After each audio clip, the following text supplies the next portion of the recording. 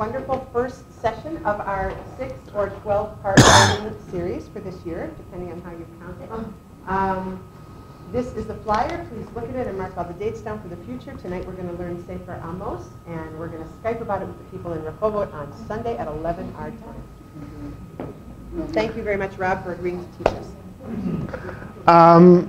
A couple things to note.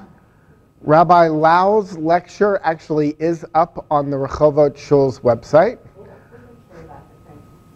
Yeah, those are skills beyond me. Speaking only to their shul, or no? He speaks to a larger group and then all kinds of shul. Well, they had 300 people. Yeah, but they weren't probably all there. No. Yeah, So tell your friends, because next time in December, I want to see 300 people here. All right. It will violate the fire code, but it's okay. All right. Are you ready? Have you been going all this time? Oh, I can't believe it. All right. So thank you all, and Judy. I wanted to do a couple things, and we'll have to sort of give me your feedback as we go. There are a couple Tanakhim floating around. But primarily what I wanted to do is kind of begin with sort of what is my outline for tonight. We're going to talk a little bit, very briefly, about the voice of Amos, and then we will talk a little bit about the structure of the Treyasar, at least in a couple major points about how it comes to be and when it comes to be, and some of the historical setting that goes with it, and then we'll hopefully dive into the text tonight. So in general, the term Treyasar is actually a very old designation. The contents of the, or the period that's sort of covered by the Treyasar are probably about 300 or so years, spanning up until the destruction of the first temple and go 300 years before that. So we're talking about 100 years into the period of kings, and recognize a couple other things in terms of there is a split between the northern and the southern kingdom that's going to be important. The northern kingdom is referred to as the kingdom of Israel. We will talk about a king, Jeroboam, tonight, who is not the original Jeroboam who creates part of the split at the time of immediately after Solomon, but you're going to see some dichotomy between the north, the kingdom of Israel, and the south, the kingdom of Judah. The book is sort of, historically at least, put together as the Treyasar. There's a quotation in the Gemara that at least from the time of Ben Sira, so a couple hundred years before the early Mishnaic portion or period in Jewish history, obviously a couple hundred years after these books would be written, it had already become known as the Treyasar, and these 12 prophets are put together into a single book. The Gemara in Baba Batra discusses how the book came to be, and a notion that it has a very old designation. The books are connected not as much chronologically. As we said, they span about 300 years, but really discuss things partly thematically. And we're going to begin the discussion of those themes tonight. Okay. Can anybody recognize this? Or if I can have a volunteer quickly come up and read the quotation, if you can read it. Didn't quite come out as dark as I wanted. I'm looking. Until justice rolls down like waters and righteousness like a mighty stream. So where does that quotation come from? It's from it's Montgomery, Alabama. So notice that the attribution on that quotation is Martin Luther King. Martin Luther King was very, very well aware that he was paraphrasing the biblical verse that comes from Amos. He knew it. I don't think everybody who heard him understood it. He certainly knew it. and he knew what he was doing, and he did it intentionally. Maybe not like the recent movie in order to rewrite history, but at least I would argue he certainly knew about it. But I just did want to show you. Can I just say, by the way, I think it's the most powerful memorial I've ever seen. Nate and I went down there. It's spectacular. More than the one that the king. Okay. Yes. So. I'm sure. And if I could just say, and it was designed by I believe by the same woman that. Yeah. Okay. It's good. Next month you'll be up teaching. But it is, there actually is another use of that quotation at his graveside, which is also a memorial as well. But Maya Lin, while a student, designed the Vietnam Memorial Wall. She was the designer of the Civil Rights Memorial, which is where that was from. This memorial honors those who died during the Civil Rights Movement. If you looked at that opening, the circle in front, it's actually inscribed with the names of people who died in the struggle for civil rights, and serves as a vehicle for education and reflection about the struggle for equality. The circular black granite table records the names of the martyrs and chronicles the history of the movement in lines that radiate like the hands of a clock. Water emerges from the table's center and flows evenly across the top. On a curved black granite wall behind the table is engraved Dr. Martin Luther King Jr.'s well-known paraphrase of Amos 5:27. We will not be satisfied. That part is not actually in the quote, but then it says, let justice roll down like waters and righteousness like a mighty stream. And we'll return to that. And I wanted to open there because that's a pretty important theme of what we're going to talk about tonight. So I wanted to give you at least a little context of the impact of the book of Amos. And most people who are aware of Dr. King's speeches don't often understand fully all the biblical references. I apologize. The map is not quite as sharp as I would like it to be, so maybe I'll misfocus and it'll be better. But what I really wanted to point out are a couple key features of the biblical period.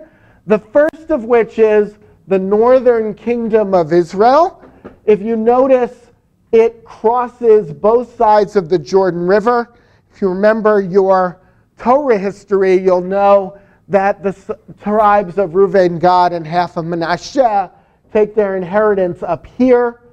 The southern kingdom stretches from Jerusalem at its northern end all the way down to Beersheba and Kadesh Barnea. But I want to also point out, because it's going to be relevant for the beginning of the book, at least the surrounding nations of Egypt, Edom, Moab, Ammon, and Tyre, you can see all the way up at the north. Ashur is what would be Syria. They're going to play a part in the beginning of the narrative. The only other thing that I wanted to point out along the map is this little spot, a little south of Jerusalem, called Tekoa. And at least according to the best information we have, it seems that Amos actually comes from Tekoa. You will see that there is an interplay between some of the important figures in the north and Amos, related to the fact that he is not from the northern kingdom, yet coming to prophesy to them. The other things to note, that in the north there are particular idolatrous centers, including Bethel and Up by Dan, that will be part of what speaks to it. Okay. Excellent. Thank you. We'll have to put that dot on the map. Okay. There is not a whole lot known about Amos as an individual. The book itself contains two references, and I've quoted them, one in the opening verse, once in chapter 7. And essentially, it doesn't provide us a whole lot of information, almost nothing about his personal life, and really only a little bit about his occupation. If you want a Tanakh, there's at least a Sefer. There's one there. It's unfortunately all in Hebrew. For most of the things, I paraphrased what I wanted, and they'll appear on the slides. So if you don't really want to follow along in that detail, you don't have to.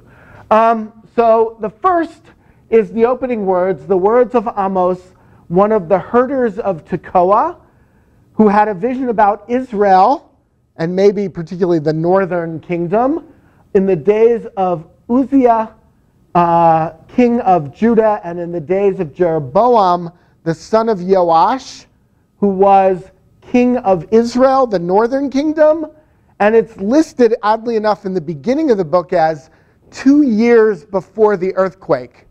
The earthquake is referenced a couple of places in the Tanakh and clearly had a huge impact on the land, so much so that they begin to use a dating system based upon it. Oddly enough, you get the impression that the words were written down after the earthquake, but the words were given to Amos sometime prior to that. Okay? So it tells us he was a herder. His response in chapter 7, and we'll look at the dialogue in a little bit, what happens is he makes a prophecy about the king Jeroboam. It's not received favorably by one of the idolatrous high priests who are clearly part of the power structure in the northern kingdom. And Amos replied and said to Amaziah, the priest of Bethel, the agent for the king Jeroboam, the parentheses obviously are mine and not in the text when we look at it, who suggested that Amos flee south to Judah to prophesy because they weren't being particularly well received up north, at least by the powers that be. And he responded by saying, I am not a prophet, nor am I the son of a prophet, but I'm a cattle herder and an examiner of sycamores. So some think he was a wood merchant, tree cutter, I don't know, not really clear. And God took me from the flock, and God said to me, go prophesy to my people Israel. Really, all I wanted to do as the basic outline for what we're going to study, we're going to spend most of our time tonight looking at the actual contents of the book.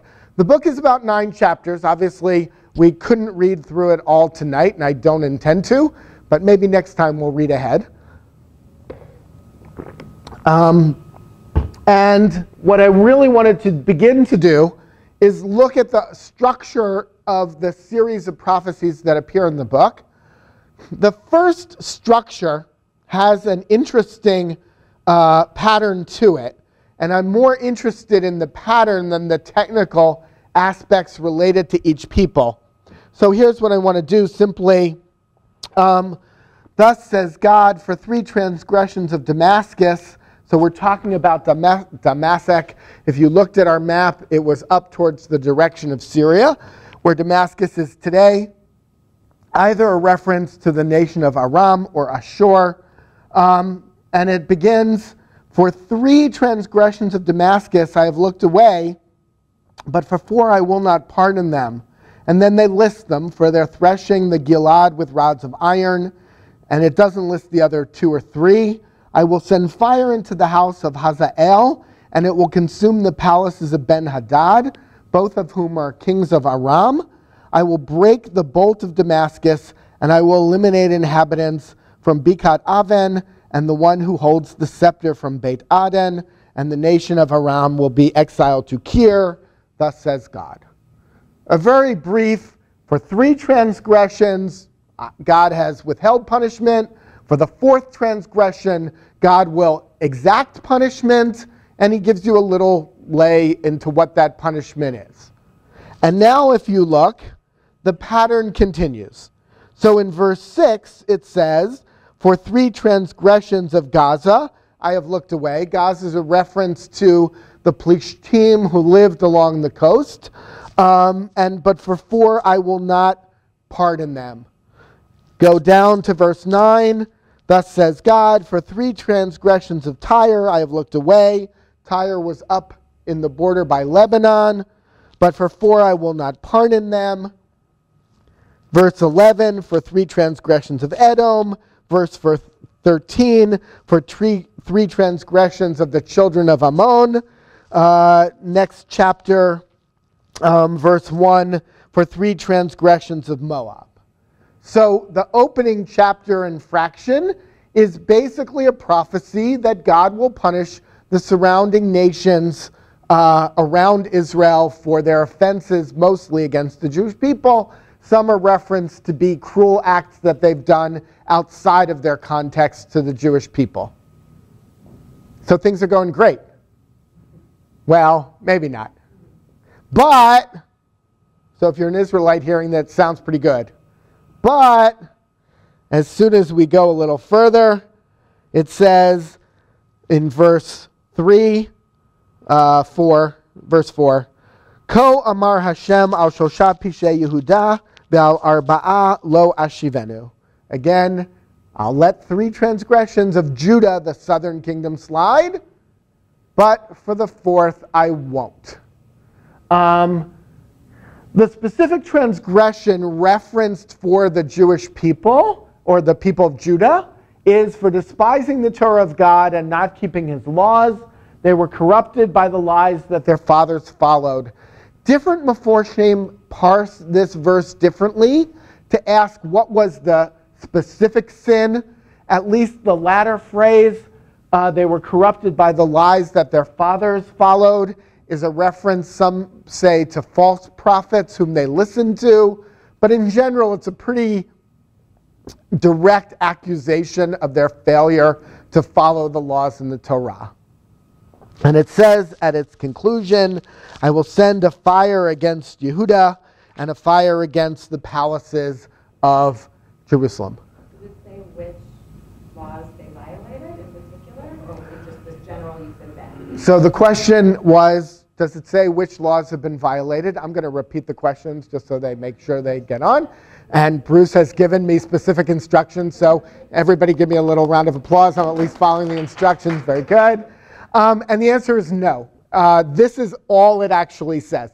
As we go through the book, there are going to be a lot more specific details about types of sins that are committed, but they're much more generic rather than specific in that way.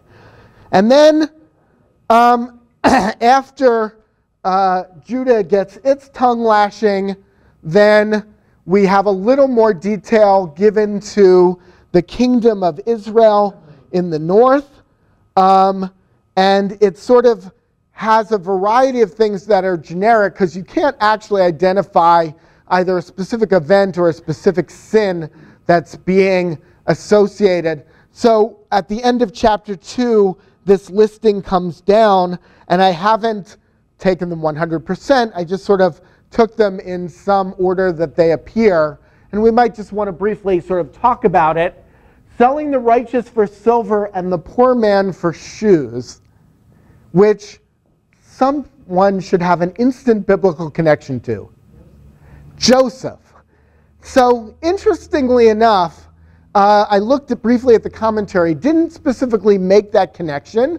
Many of you are aware of the Midrash that Joseph is sold for 20 pieces of silver and the brothers buy shoes with it, which is a very interesting accusation coming to the tribes of the north, right? The tribes of the north are essentially, Ephraim is the main tribe of the north. Half of the tribe of Manasseh is there. And in one way, I would expect that the language of the prophet really rang against their ears very quickly, making that connection. Some of the other things that are listed are sort of walking on the heads of the poor, sort of trampling over the poor, and the rich in society were taking unfair advantage of them. We'll see that theme. But what I really want to point out is all these themes are much more related to social justice than they are to failure to keep the holidays, failure to keep Shabbat, that general list as well. Twisting the judgment of the humble. Father and son have relations with the same woman, a no-no in the Torah. Reclining on garments, meaning sort of leading a relaxing life, they have taken from the part as part of unfair lending practices. There it's specifically connected to the drinking of idolatrous wine. One of the things to point out is that when the northern kingdom separated, one of the bases for the separation was that the kings of the north felt second class if they would go to the temple south in Jerusalem in the kingdom of Judah. So Jeroboam ben Nevat, the first king of the north, prohibits people from coming south to Jerusalem and sets up idols in the northern kingdom. So drinking wine of idolatry and with money taken unjustly, not appreciating how God had helped them. There's a brief little historical allusion. If you look at verse 10, where it's, or not a brief, a very direct reference, where it says, "Va'anochi ha'leiti etchem me'eretz Mitzrayim," I brought you up out of the land of Egypt, "Va'alech etchem bamidbar 40 shana," and I led you through the wilderness for 40 years. So you get a sense of the people being not very grateful for what God has done, and in particular by turning to idols, misleading those who want to be loyal to God. There's a passage, if you look at it, in verse 12, "V'tashku et hanizarim yayin." Not only didn't they want to be pious themselves, but they made a point of making sure that the people who wanted to be pious couldn't be pious. V'al hanaviim tzivitem lemor lo tinavu.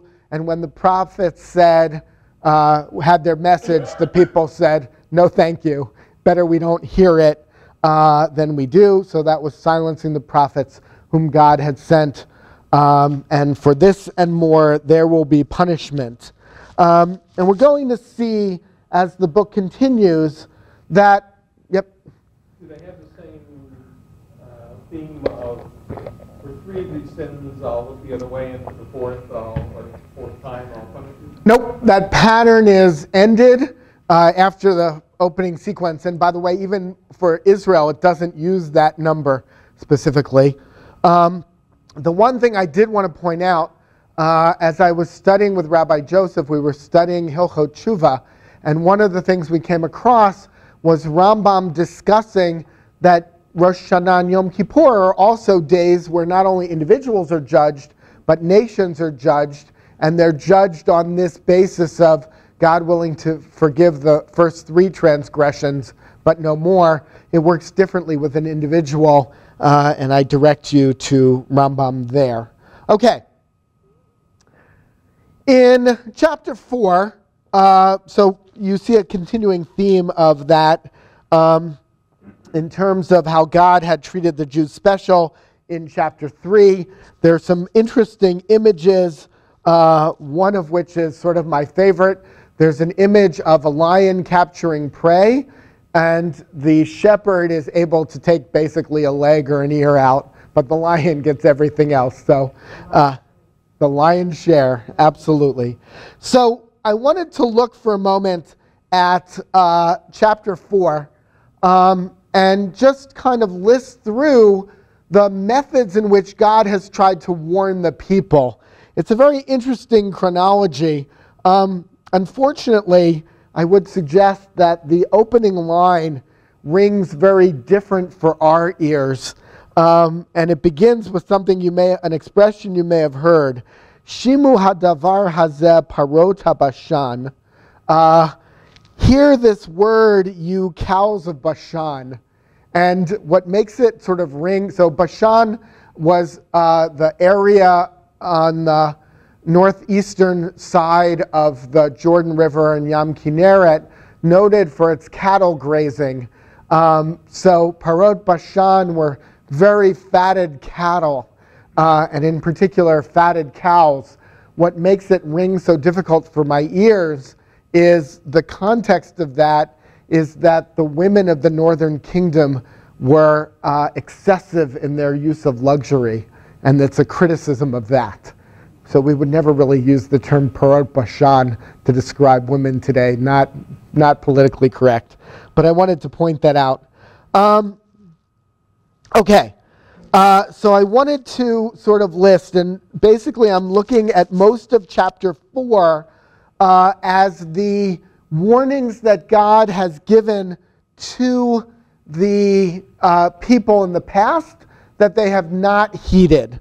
So you may sort of look at God taking the environment and things that have happened as a warning for God's notion of trying to get the people to repent. So I'm not going to give you each citation. You know, if you've been attending the shir between Mincha and Marav after Shabbat or after Shacharit in the morning, we have talked about the idea that fasting is a response to famine, because famine is a measure of God's direct happiness or unhappiness at the Jewish people. So I had alluded to it in early American history. If you go back to the time of the Pilgrims and Cotton Mather, you'll see a number of speeches when things don't go well for the new colonists. They declare a public fast day. So if you read the second paragraph of the Shema, you see a direct link between doing the right thing and receiving rain. So famine and lack of rain is viewed certainly by the Navi as a direct implication of God's anger at the people. So it begins with the example of famine. It moves on to a lack of rain, and it actually mentions that in 1 out of every 3 places there was rain, and people had to travel to get water. And they didn't realize that this was a measure of punishment. If you travel to have to get water and God isn't providing it, you need to think about that and change your ways. Traditionally, you know, in Pirkei Avot, it's listed directly where it says these are specific times of famine in the 4th year, in the 7th year, because you don't take the proper gifts for the poor. You don't give Maser Ani. So there's a direct link between tragedy to crops, destruction of crops, locusts, things like that. Diseases, specifically it mentions, I have sent you pestilence on the way to Egypt. So you get this idea, kind of invoking the plague imagery as punishment. And then disasters such as befell Sodom and Amorah. Their losses in battle, your children have died, you've lost your military equipment, your horses, and yet you haven't responded. And then the antidote given in the beginning of chapter 5 is to seek God in the correct place, to change your ways. And then we have our famous quotation in verse 24, Vayigal kamayim mishpat. It's interesting. The translation here is, rather as implied, let justice be revealed like water. I don't think it's the correct translation. I think gal from like gal galim, wheels, that, or gal is a wave. I think that's the better translation, particularly when you look at the second half of the parallelism, utzdaka kenachal etan, and righteousness like a mighty river. But I think really Dr. King was well aware of the context of the quotation and the notion that there are moral failings on the part of the people and there are consequences for those moral failings. And essentially that's what is being looked at here. And at the end it promises, I will exile you beyond Damascus, said God, Hashem Tzvaot, Hashem Elokei Tzvaot Shemo.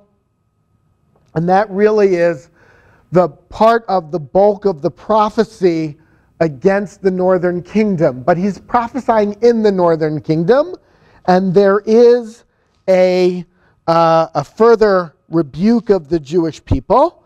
And in some ways, what would happen in the period and a little later kind of misleads particularly the north and ultimately the south as well. And that is, the northern kingdom has survived a number of attempts to conquer it.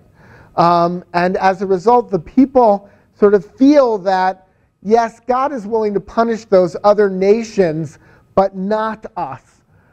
Which is why I think the structure set up in the first chapter is important. The people are kind of listening, going, yeah, God will punish them.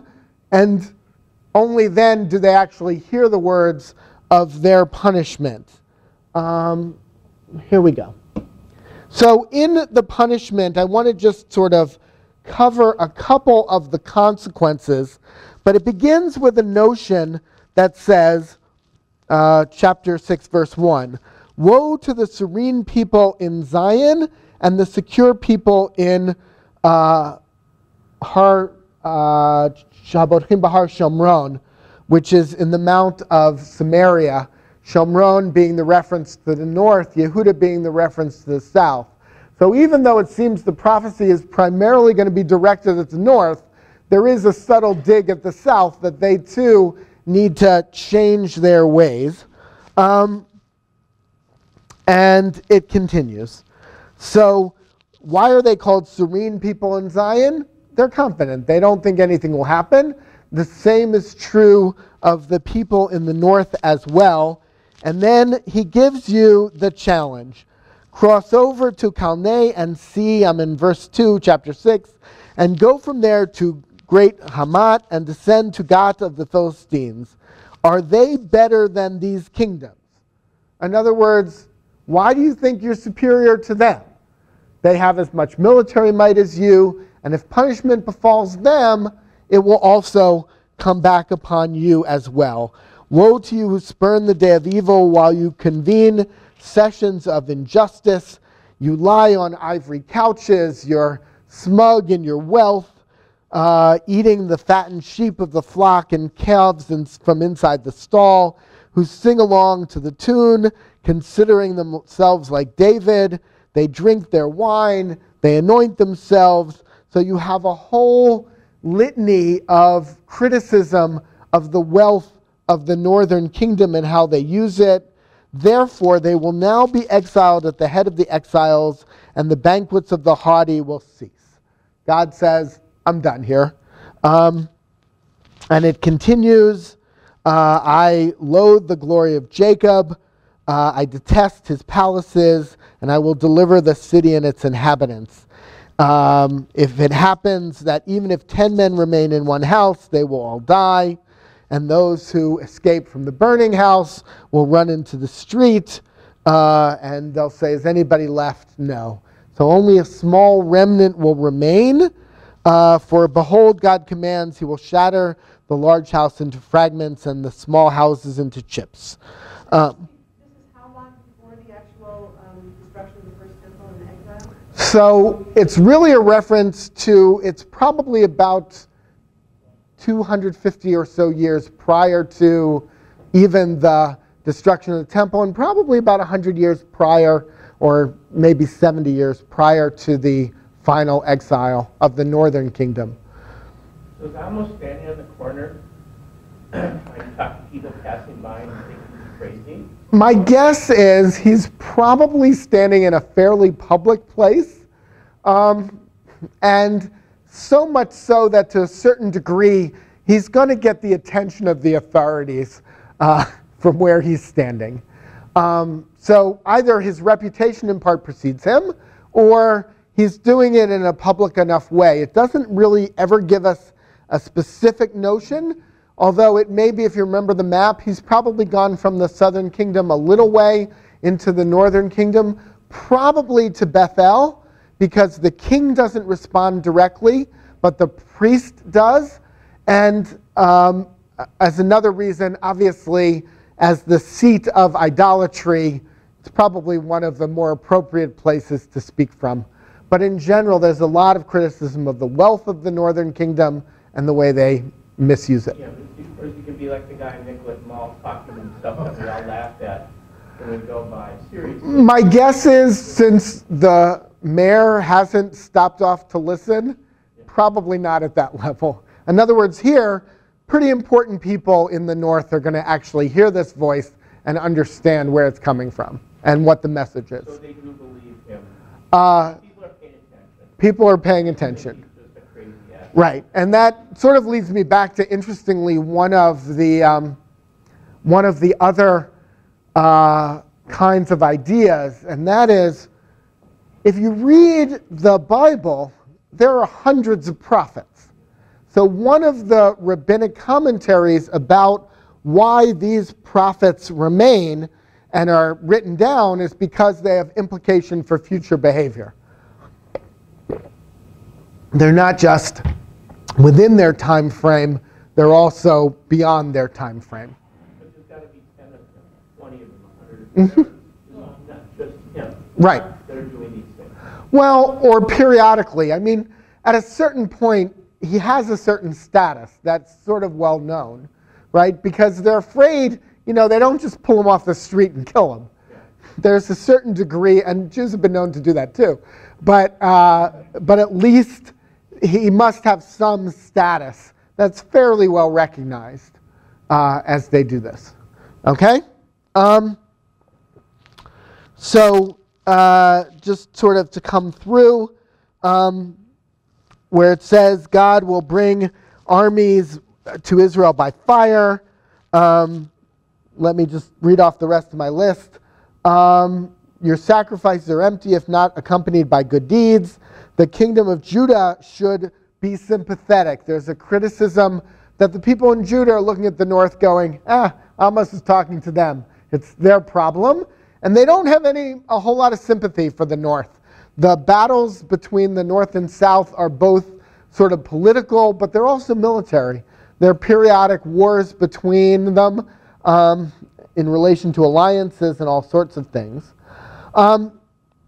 Chapter 7 has, as part of it, a notion that God showed Amos a punishment.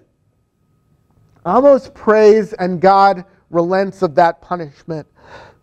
It happens twice, and then the third time God gives him a vision. God doesn't give him the opportunity to pray, and he asks, what is it that you see?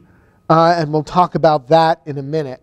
So the first one, and I'm on chapter 7, and these two examples basically run from chapter 7, verse 1 through verse 6. In the first one, God shows him a vision of locusts coming to eat all the crops. Amos prays and God relents. There's a vision of a fire that comes. Amos prays and God relents. And now we have the third one, and it is a plumb line, a way for measuring the straightness of things. So the plumb line, and I'm looking at, it says Nitzav, and there are a couple things to know. So first of all, plumb line is used to measure things to make them straight. And fundamentally then, the analogy is to straightness in moral behavior, which is why the plumb line appears numerous times throughout the Nevi'im as a symbol. It also does something else. If the Hebrew for the word plumb line is it is an anach, and it has a connection of moral rectitude.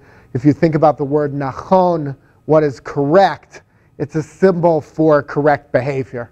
And you'll see this play on words in a different context, but they're meant and designed specifically to be plays on words as well. But God does say, I've held off my punishment. I'm not going to bring plague 1 and plague 2, but I will bring the third thing. And in specific, if you look at verse 9, the high places of Isaac will be made desolate, and the sanctuaries of Israel destroyed, and I will rise up against the house of Jeroboam with the sword, saying he's going to overthrow the current king of the northern kingdom. Now, that sets up in part the conflict of king and prophet. It's a continuing theme in the books of the Nevi'im, in the prophets. It happens, you find Jeremiah thrown into jail, you find Zechariah thrown in, you'll find it quite frequently, but there's always, you've seen it with Elijah and Achav, a theme of a direct conflict between the prophet and the king. The prophet now speaks on behalf of God. So, basically having just uttered the prophecy that Jeroboam is going to be killed, Amaziah in chapter 7 verse 10 says, who's the priest of Bethel, we met him in the opening slide or two that gave you a brief biographical information of Amos, and he said, Amos has conspired against you in the midst of the house of Israel. The land cannot tolerate all his words, for thus did Amos say, Jeroboam will die by the sword and Israel will be exiled from upon its land. Notice that all the other words of prophecy about misdeeds and bad behavior get skipped over. Amaziah's only concern may be his political standing, and as the priest at Bethel, really the central place of idolatrous worship in the north, he goes to respond. Amaziah then says, Seer, go flee to the land of Judah, eat bread there that you may prophesy. So, in part, that's at least using the example of Tekoa, we located on the map, there's an indication that Amos is a prophet from outside of the northern kingdom, and, you know, as a carpetbagger, or the opposite of a carpetbagger, it's not going over well. His message is not being well received. And then there's another implication, and that is, eat bread there in Judah that you may prophesy. There's a notion that he's doing it for money, that basically he's being paid by the south to prophesy against the north. None of this is true. It's irrelevant, and therefore that implication is there. That's why he responds by saying, I don't need the money. Believe me, I could do without the headache. God sent me here. He responds by saying, Lo navi anochi, I am not a prophet. V'lo ben navi anochi, I am not the son of a prophet. Ki voker anochi, I'm a cattle herder. Uvole shikmaim, I am a sycamore praiser. Whether they were trees or wood, or he's the Weyerhaeuser of his generation, I don't know. It doesn't really tell you. And then it basically says, God took me from following the sheep, and he said, go prophesy to my people Israel. And now listen to the word of God. You who say, do not prophesy against Israel, and you who say, don't preach to the house of Isaac. Therefore, God says, in particular to Jeroboam, your wife will be promiscuous in the city, and your sons and daughters will fall by the sword, and your land will be divided up by lot, and you will die on contaminated soil, and Israel will be exiled from its land. He sort of says, okay, I've come, I've done, I'm heading out. There's another vision, and in some ways, that ends most of part of the narrative, but there's another vision that he's going to have, the second portion of which is a haftorah that begins, we read it for Acharei Mot. But I wanted to look a little at chapter 8. We had mentioned before the imagery of how the dream, how the vision has an item. We used the plumb line before. We now use another one. In the beginning of chapter 8, God showed me a basket of summer fruits. Summer in Hebrew is kaitz, connected to the word kates, meaning the end. So basically he's going to use it as a prophecy of the destruction. Let me see where I did it. So here's the prophecy of a final destruction, and that is, and it's not specifically directed to the north, it's also directed to the south as well. And here you have a list of specific transgressions. I didn't quote them here. They're slightly different than what we saw before: decimating the poor, selling grain, not waiting for the new grain, the sabbatical year, so they kind of manipulate the prices and the product to extract more money from the poor, to purchase the poor with silver, distort using dishonest scales. Right now I'm on chapter 8, verses 5 in that area. God has sworn by Jacob, I will never forget their deeds.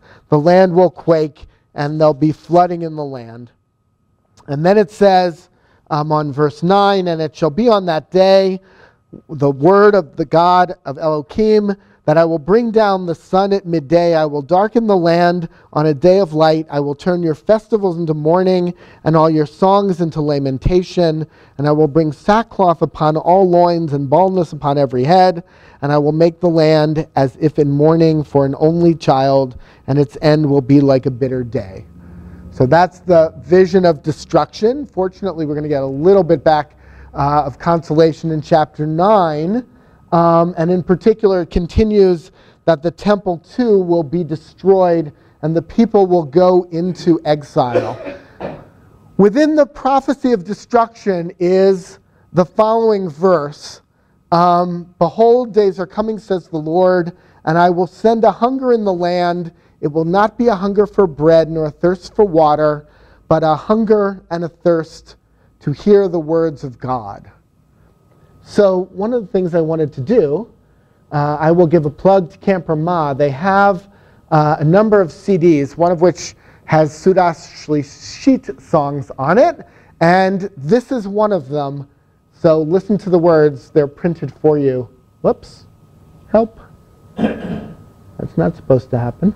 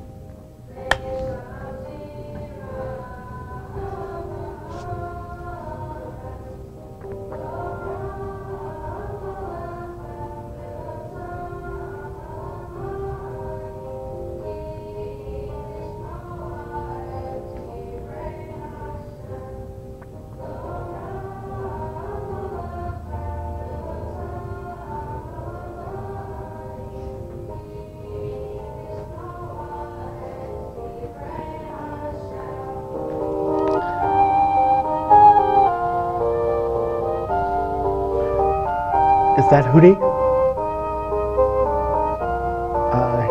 Okay. Oh, sorry about that. There's another version of it. And I didn't play all of that one. I won't play all of this one, but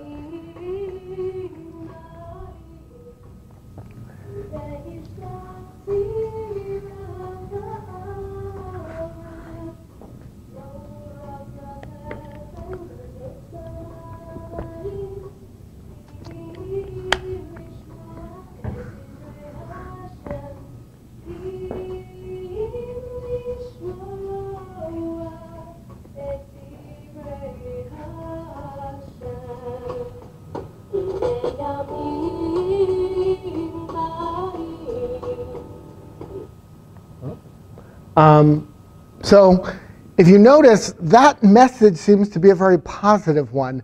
People will seek out God, but what they don't quote is the next portion of the verse that says, but they won't find God. It's a very classic rabbinic reading of text where you parse it out so it works the way you need it to work out. That's why I put the oops there. We'll find God, but we'll search for God, but we won't find it. Chapter 9, as I had mentioned before, the last chapter in the book has a reference. It begins with the famous phrase, or not the beginning of the chapter. The Haftarah begins at verse 7, and it's Halo kivnei kushiyim atem li. Behold, aren't you like the children of Ethiopia to me? And if you read the commentary when it appears for Acharei Mot, you'll often say kushiyim. And I would actually argue that its intent here is actually black is beautiful. The Ethiopians are black. They're, in particular, it's a reference to their sort of uniqueness and special quality. as being beautiful, but there are other commentaries that might look askance at that interpretation. But what I really wanted to do is focus just for a moment that the final prophecy is a positive one, and the book ends on a note of hope. And that is, if you go down to, so verses 7 through 10 basically talk about the process of exile as being a removal of sinners from the congregation, and a pure body will remain. So that the process of exile accomplishes something in relation to spiritually purifying the people.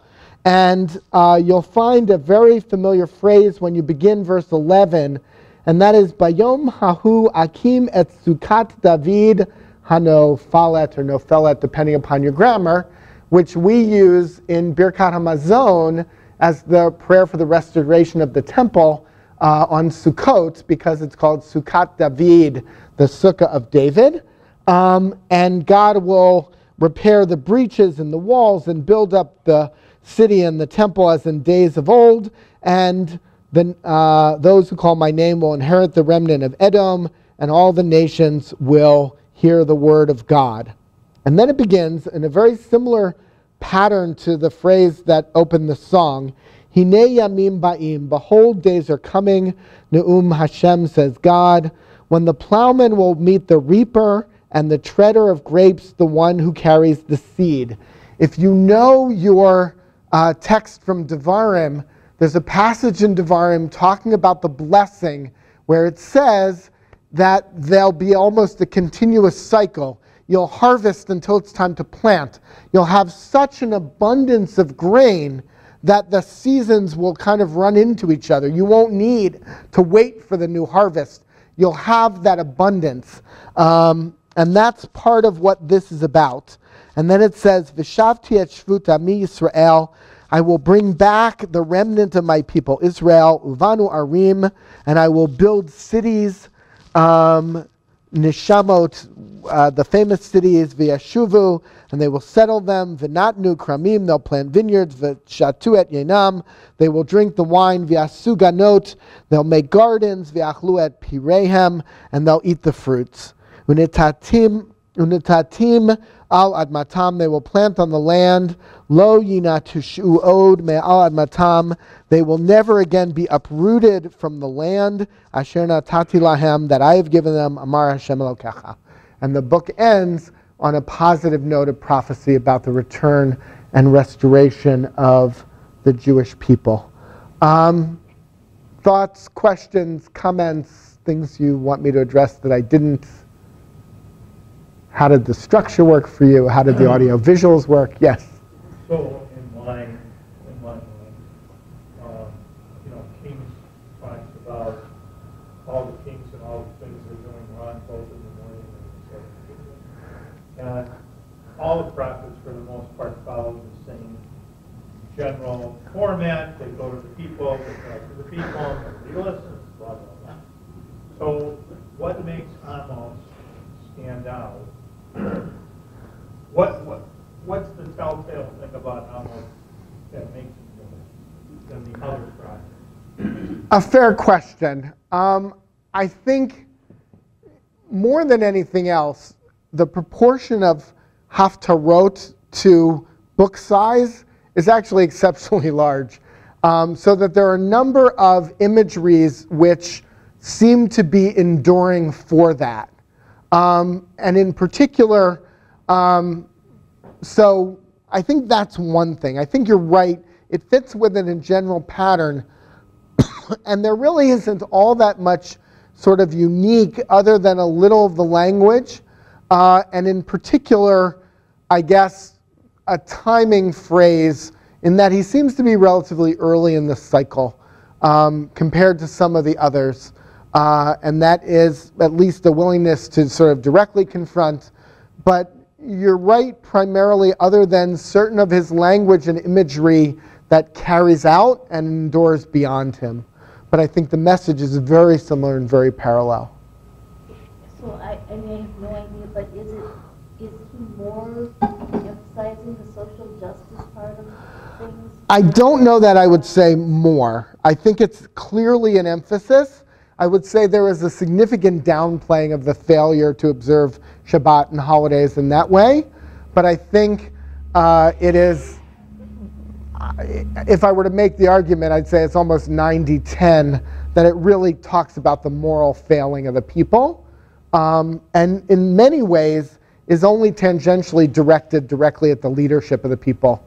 It's not an accusation until Matzia responds. It seems as if he's standing on the street corner talking broadly to people in that regard. I just wanted to share one note and see if this didn't mess me up. Okay, hang on one second. I wanted to share with you, I won't be here Sunday, I have a previous commitment, but I wanted to see if I can track it down. I sent a set of questions. We're not quite sure. Judy's going to have a dialogue with the Berman Shul tomorrow just to check the technology, among other things, but also to talk about the structure of the joint meeting. And I just wanted to see if this is where I put it. So some of the things that we might talk about and you might want to think about: how do each of our communities use our encounters with the text to shape Shul social action programs and activities? Does anything in American or Israeli culture make the source material appropriate to use in determining national public policy? That's what the King quote was really designed to do. It opened a whole dialogue about public policy. How should such values be used in the political dialogue in Israel and America as we think about our elections and their recent elections? How does the vision of a restored people to its land impact our understanding of Zionism, and is the promise of a restored temple relevant to current politics in Israel in the relation to the Palestinians or the direction of the national religious parties? Can we discern God's hands in international affairs without the direct prophetic message, or whether we have anyone who is accepted to speak in God's name? And finally, how do we as individuals respond to the call of the prophet? So I've sent that list of questions on. Judy will talk about them tomorrow. Joshua Klein, who emailed me back after Rabbi Lau's lecture, said he alluded to some of those topics, so they at least might be aware of them. So any other thoughts, questions, comments? Thank you all for attending.